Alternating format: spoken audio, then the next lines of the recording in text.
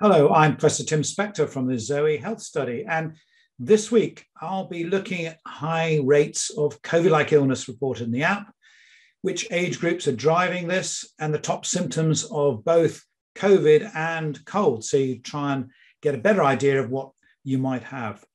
I'll also be talking to you about the rapid increase in COVID over the last 2 weeks, how effective new boosters are likely to be in preventing infection as well as hospitalization.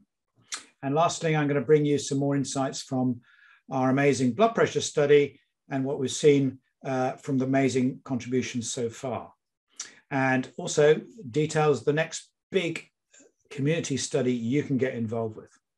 First, let's look at the data from colds in the ZOE Health Study. So a lot of people have colds, no surprise you see around you. And this graph shows the colds in orange compared to COVID in blue.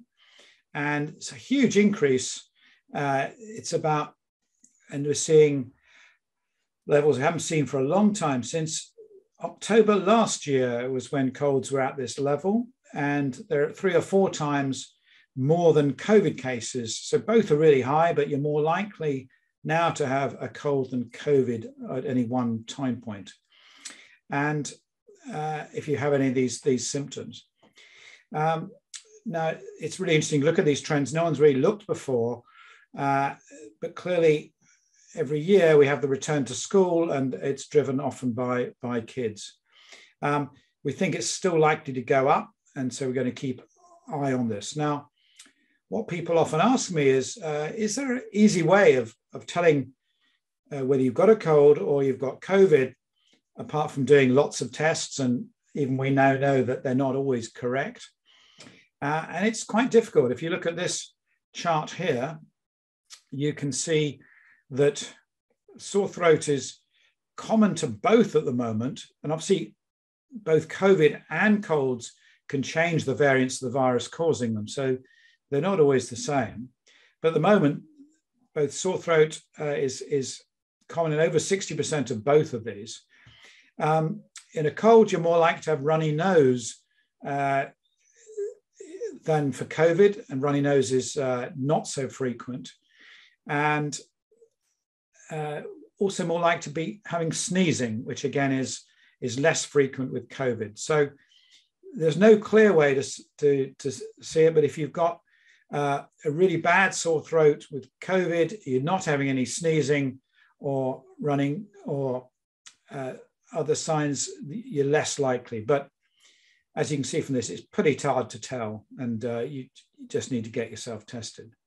While the rates of colds don't vary much between regions, they are varying between age. And we, for the first time, have broken down your results into age groups. And you can see the blue lines here of the under 18s that are really driving this. So huge amounts of colds coming back from school and giving it to parents and grandparents. I think that's what's happening here. And you can see these seasonal trends that happen when you look across the last year.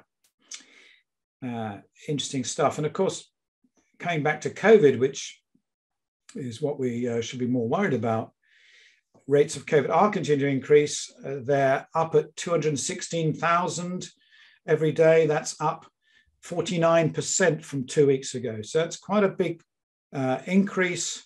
1 in 26 people have it now in the UK. It was 1 in 37 2 weeks ago. Our number is still hovering around 1.1. In a few areas, it's higher than that. And small differences, nothing major across the country. So it's still fairly widespread. Looking at forecasts, my colleague Carl Friston from UCL has done modeling, which I am a big believer in. And he's suggested that this is going to hit a peak end of October, beginning of November, and then be calm again until March. And that's potentially likely. It means we won't get one at Christmas if this is true. We'll wait and see what happens to that. This means we are going to see these cases continue to increase above the 350,000 record that we had last wave, but never quite sure what's going to happen. And you can see from the age graph that while children under 18 are still driving this, there's still increases in all the age groups. And you'll notice the wide confidence limits. This is the light colored line showing us that we don't quite have enough children at the moment to really give us really accurate results. So if anyone's out there who can log for their children at the moment, whether they're getting colds or COVID and being tested positive or not, that would be fantastic and really help our data. Obviously, all this is happening despite the recent rollout in boosters.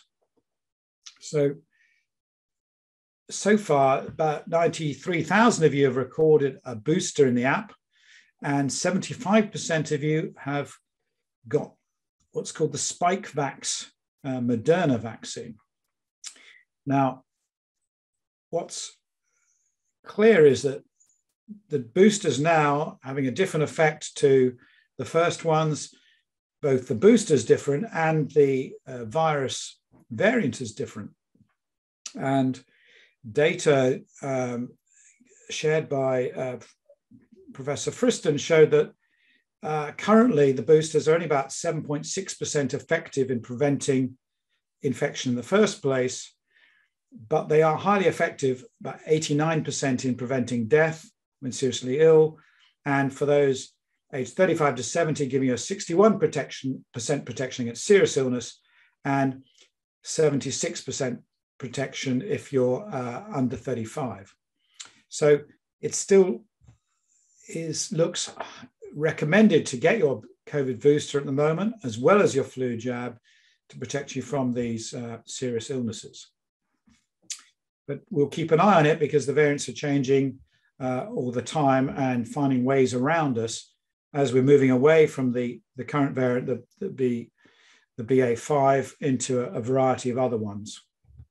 We could be facing more of a problem with flu because of our lack of exposure in the last few years. It means that our natural defenses won't be as good. And I think this is a worry, particularly if we do see both epidemics happening at the same time, so-called twindemic, which the UK HSA has predicted. So high-risk groups are the ones to keep looking at, but of course, keep logging your tests in the app, and we'll hopefully be able to show the signs of flu separate to colds or COVID. And do log as many of these vaccines as you can as we try and understand whether they're offering the same level of protection as the early studies have suggested. Now, talking about blood pressure, we've had now over 53,000 responses. That's amazing, thank you. And we've had a look at some of the data at a quick look. And the first thing that we saw was that a couple of the big factors, being overweight, BMI, body mass index, and age, had the biggest effects on your blood pressure. And you can see that in this graph here. Everything going to the right has a negative impact on your blood pressure, is bad for it, increases it. Everything on the left is protective. And we're seeing that hypertension, so a history of hypertension, is also bad news, which is just really a reality check that our data is good. Now, just to put this in some context, for every 10 years increase in age, you get an increase of about 2.5 millimeters in blood pressure. And for every 3-unit increase in body mass index, that's weight, that leads to an increase of 1.6 millimeters. So these gradually creep up these risks. Now, we also say that if you can offset a bit of the blood pressure if you exercise 5 or more times a week, had a lesser effect than weight, but still something that's fairly easy for people to work on. And interestingly, we found this was the same across men and women. because some studies have shown potential differences. Now, this exercise difference was actually quite relatively large in absolute terms. It's 4 millimeters, and shows that this is actually a much bigger effect than, say, cutting your salt levels down to 0. So I would definitely advise people do exercise before cutting down on their salt. Smokers, as expected, had higher rates of blood pressure by about 2.5 millimeters. Those on HRT reported lower blood pressure, and we'll be talking more about that soon. And I think what this really shows is how effective these surveys are, and how we were able to do in a few weeks' time what it would have taken years to do in the past. And we're going to get a feature so you can record your blood pressure over time to see, as you change lifestyle and seasons and other things, how that has an effect on your blood pressure and your risk of disease. We're also going to be seeing how it links to different food consumptions.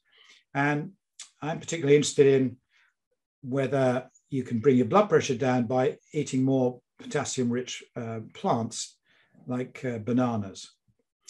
And this is something you can really help us with by participating in the Big Diet Study. Now, the Big Diet Study is something that's going really well. 54,000 of you have already agreed to take part, which is amazing. There's still time to take part in this, and it is a long survey on your average food consumption that's going to allow us to link your food and lifestyle to all these other risks of disease. Now, this is supporting our study of the role of the gut microbiome in cancer, which was one of the top voted projects by you a year or so ago. So do share this with anyone who wants to share their diet as well. And they're interested in food rather than COVID. So anyone can actually now go on the ZOE Health Study, and it's very easy to download it onto your phone, and you can see how to do it here. Anyone who goes on the app, including yourself or new people, have a chance to take part in this huge intermittent fasting study, the largest in the world. We're launching this at the end of the month. So many myths about fasting and its benefits or its risks, we are going to together find out about, and I can't wait to get going on the study with you. Now, in conclusion, it's clear that from your data, we're seeing this autumn wave of COVID and 3 times more colds as well. So we're getting hit by multiple viruses, and we're about to be hit probably with flu, but you never quite know until it reaches these shores, because things can change very quickly. I think there's very high risk in the next few weeks of getting COVID as it drops below 1 in 30 people affected. So in crowded spaces, wear masks and go to well-ventilated places. And also do get those boosters and flu jabs, really important. I think shouldn't forget a high quality diet. It was one of the things that we showed a couple of years ago with your help, was a major factor in reducing severity. And so making sure that your immune system and your gut health is really tip top is also important. Now, there's a link in the blog to the description of this to give you a few more tips. Now, do fill out the Big Diet Study. It takes about 20 to 30 minutes, but it is going to be incredibly helpful, giving insights into your own diet, but also allowing us to do amazing science. I'll be giving a short talk this evening in London to a few lucky ZOE Health Study prize winners, but don't worry if you missed out, as we'll be making my talk available for everyone to watch And if you're coming along, I hope to see you there. So finally, do remember to like and subscribe to our channel, share the app, the New Look app with friends and family, and support science and keep logging. Thank you.